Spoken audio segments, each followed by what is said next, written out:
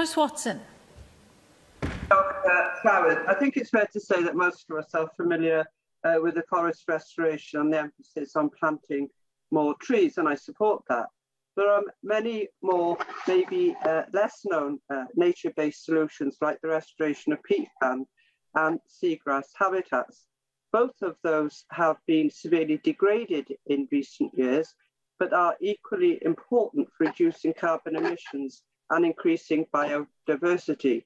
I've chosen these two areas particularly because those habitats were once very common in my constituency of Mid and West Wales.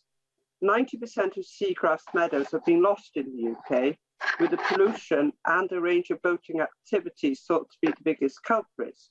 Swansea University are currently piloting an exciting project where they're trying to restore seagrass habitat in Dale Bay in Pembrokeshire. Seagrass meadows can store about half a tonne of carbon per hectare per year and are a fantastic habitat for a whole range of marine species. I'd like to know, Minister, what assessment the Welsh Government have made of that project and the feasibility that it offers to being rolled out across other suitable marine areas in Wales. Restoration of peatland in Wales is such an important aspect in helping to tackle climate change and biodiversity loss.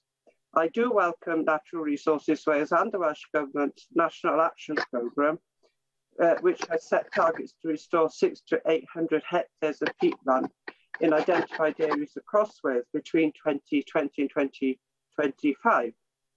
But the use of peat in gardening really does concern me, and I'm keen to know what steps the Welsh Government are taking to encourage Welsh gardeners and horticulturalists to go peat-free.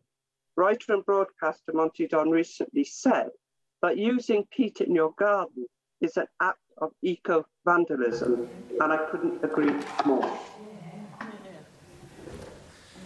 Thank you very much, Joyce Watson. I wasn't aware of the project that you referred to in Pembrokeshire, and it sounds very interesting. I'd like to find out more about it and to properly answer your question of what lessons can be learned from it. So if you're willing, I will go away, find out more and write to you about that. I completely agree, as I set out earlier, that the potential of natural carbon stores is something that we need to be properly harnessing. As I mentioned, NRW are currently mapping areas of marine and coastal habitats, including those which store and sequester blue carbon, to understand their potential and the opportunities for restoration of these important habitats, and that includes seagrass. And also in terms of peatland restoration, I also agree with the points she made there. We have funded a 5-year peatland action programme to restore peatland with a budget of £1 million a year.